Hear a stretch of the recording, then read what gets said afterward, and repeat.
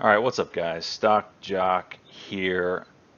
Let's look at the trades I made today. As you can see up here, I'm up 1173.77 on the day. Not too shabby. Any day you can make $1,000 in a day is just awesome, and it's 12:38 Eastern. Great day so far, and let's just go over kind of the moves that I made. So right down here are my orders. The first one of the day was JAGX. So JAGX was my first trade of the day. I got in at 9:33, which is right here, and I exited at 9:34. So I held it 1 minute. I got in at 160, basically 161, and I exited at 167. This was just the first trade of the day. It was hitting the high of day Momo scanners, and it had volume coming into it, and it's a low float stock, so I know it can move, and it had news, all good things. So I played it for basically 7 cents on 2,000 shares. That's like 140 bucks, right? Minus commissions. So that was the first trade of the day. Just getting a piece of that scalp as it was running up. Then I played JAG-X again at 9:36. So let's zoom in just a hair so you can kind of see what I'm talking about. So I played it again at 9:36, which is right here. Basically, we was just watching the candles, looking for candle over candle. So I saw it at 9:35. It was right here, and I wanted to play the little pullback and the curl up again. And this little move right here is what I was playing. I initially played this move. I was waiting for a pullback, and then I wanted to try that second move up. So as it was curling, and I'm watching this, the 1 minute chart right here, I'm watching that, and as it makes a new high, meaning here's this candle, and as soon as the current candle broke the previous candle's high, I was in. I grabbed 2 cents out of this. It wasn't a huge win for me, but again, this is a more risky play, and it went all the way to 184. But what was happening is I was watching the L2, and the bids started getting smacked. And as much as I wanted to hold through this run, and hindsight's 2020, I didn't feel comfortable. So I took my 2 cents, which was 40 bucks, and I moved on. But the stock moved without me, went all the way to 184, which would have been a much better win. But nonetheless, a win is a win. All right, so the next stock that I played was MPET, and this one we were looking, I was in a chat room and we were talking about it, and the daily looked really good. This is my daily chart down here. The daily, as you can see, had this huge run up from, golly, what was it? $1.20 all the way to 7.17. Like, that's a huge run up. So as it started to pull back here, as you can see on the daily, it started to flatten out. And that just kind of tells you that the sellers and the profit takers are gone. So a lot of people were watching this to see if the buyers would come back in. And in the chat room I was in, we were talking about it. And we ended up trying to play this move over here, over this. This is yesterday's high, which is 567. So we were looking for the break of 567 as a potential move to see if more buyers would come in. And being a part of a chat room helps because you have 500 plus people all looking at the same thing. And if 500 plus people buy a stock, it's going to move. So sure enough, as 567 broke, and I got in at 568.75, it ran up to 658. And let's see, I exited at 591, which, let's see, 568, 591 is right around here in this level. So I played this initial move right here. Well, the stock ran all the way to 650, and I did play it again, but I'm locking in my, I'm locking in my profits. And that's always key to do, is just lock your profits in. Green is green. Don't try to hit the home runs. Take your wins and move on, especially if you're a day trader. Oh, why does it keep doing that? There you go. Especially as a day trader, take your wins, move on. So 568 is where I got in for the break of the previous day's high, and I exited at 591. And there was just no rhyme or reason to me exiting here. I was just up. I was profitable, so I'm just going to take it and move on. If the chart sets up, I'll play it again, and which it did. So I ended up playing it again. See, after it popped up to here to 616, 615 area, I was watching it because I know now, okay, it's hitting everybody's high day Momo scanners. Everybody's got their eyes on it now. So let's look for the next move. So 954 is when I got back in again. All right, so we had a little bit of a pullback here, and I'm looking on the 1 minute chart at this point, and I want to see it break the current high, which was at the time like 615. So pull back as we get a little candle over candle action really quick. I got in, and it moved from 609 my entry to I exited 619, but as you can see, it went all the way to 27, 35, and then it started curling again. But again, win is a win. I'll take my 10 cents. 2,000 shares, that's $200. Easy money. Tops was my next play. This one, former runner. This thing always likes to move in big moves when it gets going. So I love playing tops. It's one of my favorite stocks to play currently. But again, it's not something I want to hold because it can just go down as fast as go up. But so tops was hitting the high of day Momo scanners, high of day scanners, and I was looking to play it. So tops made this move up, and I used to make the poor decision of trying to get in this initial move. This is the 5 minute chart over here. This initial move. This is the 1 minute. I would chase this. This is a huge move from $4 basically to $4.50. That's a 50-cent move. But in my previous trading lifetime, I would try to just jump in here and try to get in, thinking, oh, I'm going to miss the boat. Well, that's how I used to lose money, because more than likely I would have got in at $4.50 and I would end up selling thinking the bomb's going to fall out at $4.28 or $4 whatever down here. So instead, this is my favorite play. I'm watching the 5 minute candle over candle. So we had the run up here. This is the 5 minute chart. It pulled back. And as we see here, this is the candle that really intrigued me. So as this candle was going off, I'm waiting for the next candle to break this high. So at 439, when this candle opened up, I'm looking for the break of 439. And sure enough, that's what happened. I got in at 442 as it was breaking this candle, and it ran all the way to 476. So the pullback's happening. You can see here's the volume down here. The volume's declining. That's a good sign that it's ready to go bullish again. Here's that little small candle, which is great. And I'm looking for the next candle to open up and start breaking above this 5 minute candle. As soon as 439 broke, that's my time to try it out. Got in at 442 and I just scalped. I mean, this thing went all the way to 477, but I just scalped it for let's see, 3 or 4 cents. I got out at 446. Probably watching the L2 and it probably just didn't look right to me, so I bailed out. But again, another huge move. That was a good play right there. So we went back to MPET. I was watching this one for the pullback. This is the 5 minute chart.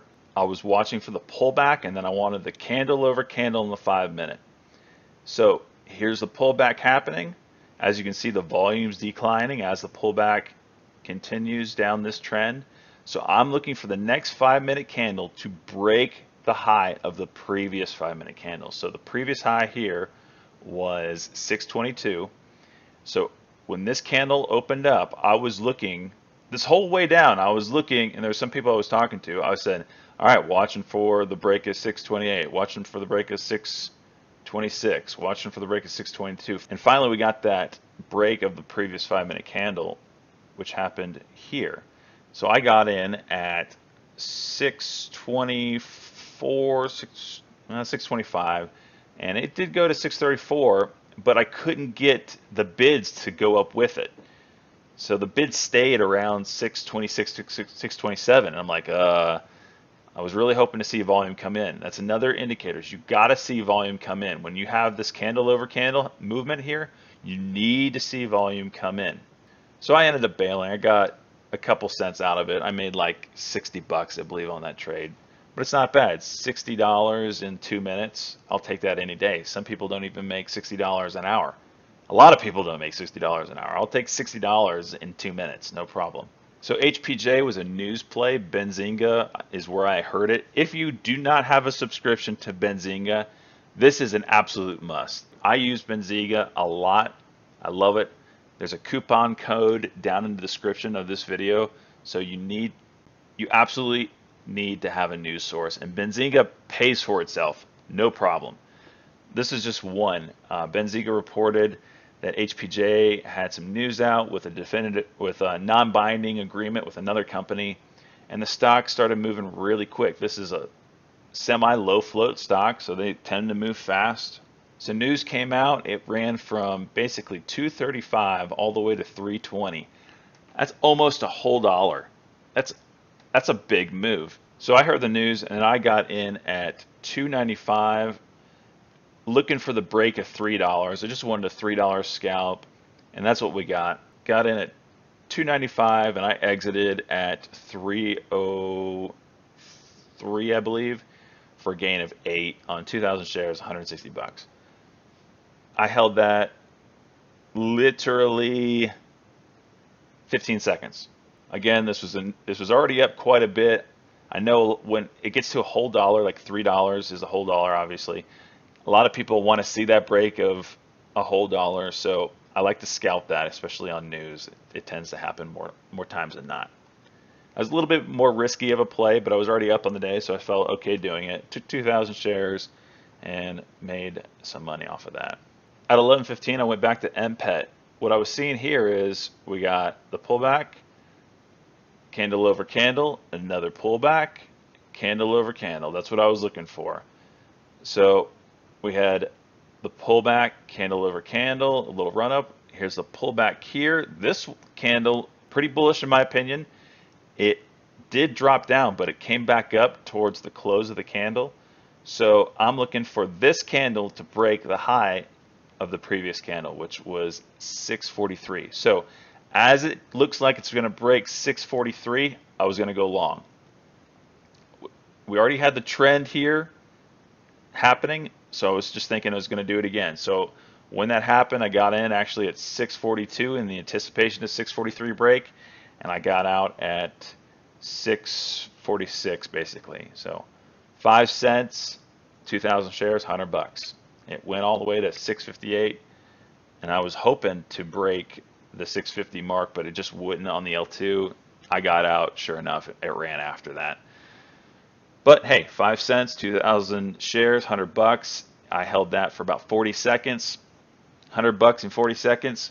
Who doesn't want that? So at 11:30, I was watching HPJ. We had the spike up on news.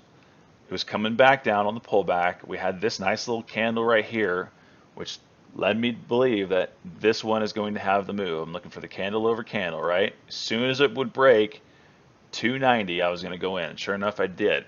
I got in at 287 actually, because volume started to come in. I was thinking, okay, we're going to break 290. We did break 290, and it got up to 296, and I would have loved to have taken profit there, but the bid never came up. And I usually just sell at the bid. I sell at the bid. I don't market order or whatnot. But the bid never rose on the L2. Just people kept taking the ask, but the bid would never come up. So I never had an opportunity to sell. And I ended up actually taking a 1 cent loss on this, or about a 1 cent loss on this, 20 bucks. And it spiked up and came right back down, which is a bearish sign to me. When we have this candle over candle move, I want to see it stick. I want to see the candle over candle move happen and then continue to happen. But in this case, it popped up and came right back down. That's a bearish sign to me. And I actually ended up going short at 11:35 because of that move. So at 11:35, I was looking to go candle under candle. So we had this candle right here. I was looking for the break of 284. So as soon as 284 looked like it was about to break, I was going to go short. So I actually shorted at 283. I covered at 279, basically 280 for about 3.5 cents on 2,000 shares, 60, 70 bucks. I would have liked to have held longer, but it just, people kept hitting the ask, and I was down a little bit. And if it doesn't happen in a big move right away, I like to take my 3, 4, 5 cents, move on, find the next stock that's setting up. And as you can see, it did come back up to 293, and now it's down on the day at 274, whatever. ISIL is a trade that I took. It had news yesterday that it chose who they're gonna sell to. Supposedly, the news is that they're going to sell next week. It's going to close next week. Price target is like $3 billion, which comes out to be roughly $22 a share. So that's why you saw this huge spike yesterday. It went all the way up to 20, 28. So today I'm kind of looking for a little bit of follow through, maybe shorts covering, people trying to get in before next week when the deal actually goes through or potentially goes through. You never know. Something could happen. So I was looking for just basically a high day break. I set my alert for over 1980. I would go long just to try it out. And by the time my alert went off, I got in at 1985, and I sold for 1988. So basically this move here. I got in, my alert went off in 1980, finally got in at 1985, and sold. I held this actually much longer than I wanted to. Sold up here at around 1988 right here. And it touched the high of day of 1990, but then just sold off. So I'm glad I grabbed my 3.5 cents, another 60, 70 bucks. And that's where we sit right now. Oh, Neuro, I forgot about Neuro. This was a stock that I heard on Benzinga. So news comes out, as you can see, here's the news, it spikes up, and I just played that for 3 cents. I got in at 157, out at 160. Heard the news, just jumped in real quick. There was really not much follow through, but you know what, 60, 70 bucks, I'll take it. It all adds up. So those are my trades for today right now. Like I said, I'm up 1173 on the day. You don't have to hit home runs. You can grab those 3, 4 cents at a time, and that's basically how I make my money. Last month I made $18,000 doing this, grabbing 3, 4 cents at a time. I usually only trade 2,000 shares. Look at that, 2,000 shares, 2,000 shares. It's just 2,000 shares, 60, 70 bucks at a time. Occasionally I'll get 10 cents, which would be $200. Rinse and repeat all day long. So if you have any questions on my trading style, let me know. You can send me an email, or you can find me on Google Plus at StockJock. My email is StockJock8T. All that stuff is down in the description. I love answering questions. I love helping people make money. Two of the main reasons why I'm successful is because I'm a member of a chat room and I'm a member of a news service. Those two things are so key, and they pay for themselves, I promise you. If you're interested in learning more about that, send me a message. I'd be more than happy to tell you about that. Benzinga is running a special right now. If you use my coupon code, you'll save yourself some money. This is so key to have as a news source. You hear breaking news, and anytime you can get in some breaking news before everyone else does, you're going to make money. It's just great. I have it on all day, and I make money on it basically every single day. So look in the description down below for that coupon code. Like, subscribe, share the videos. I want to help you make money. If you have any questions, please ask. I want to help. All right, guys, I hope you have a great day. I will see you tomorrow.